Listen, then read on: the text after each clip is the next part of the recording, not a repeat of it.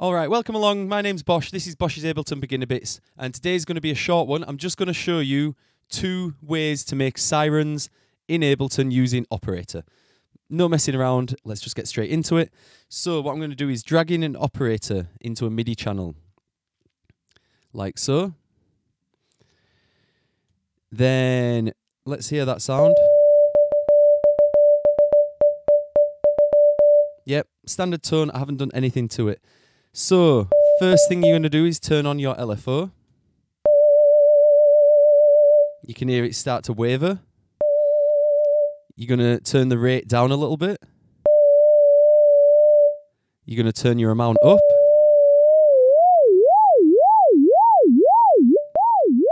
Alright, and that's essentially it, but you can go a little bit further. If you click on the oscillator here, turn this wave. So this is where you control the waveform of that oscillator. You're going to turn the wave to a triangle wave. And now listen to the difference. It's just added a few more little harmonics in there. Just gives it that woo, woo, woo, proper like wailing siren sound. So the 2 main controls for this that you're going to want are the rate and the amount in your LFO. So the rate controls the speed.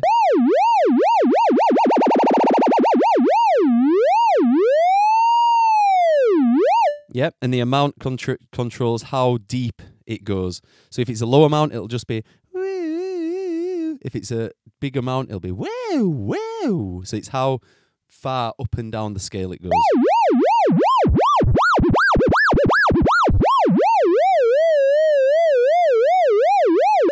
Yeah. Yeah. So that's the base of the siren. And then what you want to do, we can add reverbs and effects and all kinds of things. So I'll quickly just start adding a couple of bits of reverb. Let's do the basic one again.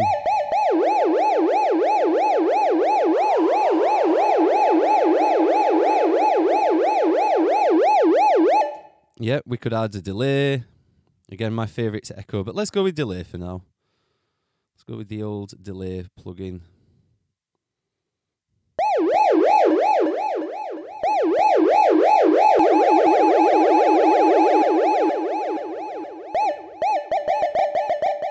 Yeah. Now, one thing you can do is turn the rate down. Now, if you turn off retrigger, when retrigger's on, which it is at the moment, the sound will always start in the same place. When you turn retrigger off, it means that the LFO can be at any point in its cycle when the note starts. So when you turn retrigger off, you'll get some more interesting sounds. Every time you press that note, it's going to sound a little bit different. Let's turn it off. Let's turn the rate down. So now if I press this note repeatedly, it'll be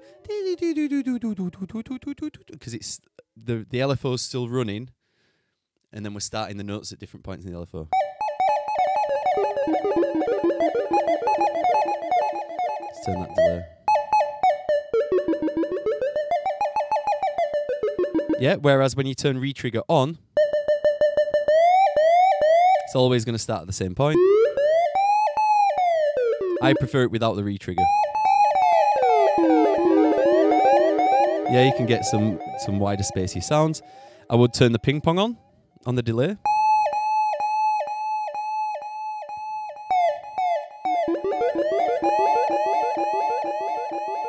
And the amount.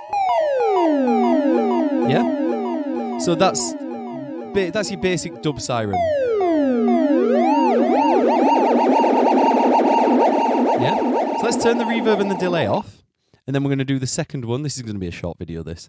Second one is more like what I call the do-do-do siren.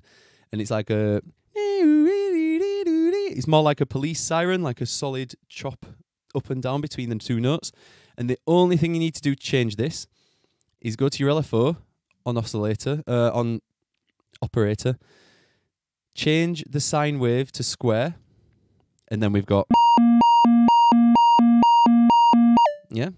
Again, rate and amount of your friends here. Yeah, classic dub sound. Let's do the amount.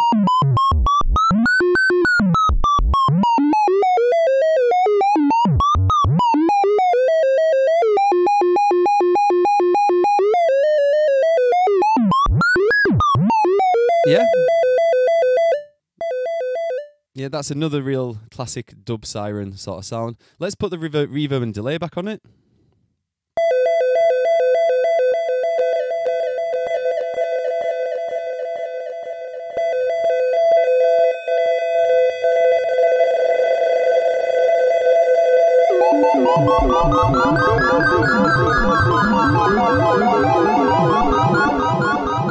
Yeah, so that's another really good way to get a good dub siren if you want one.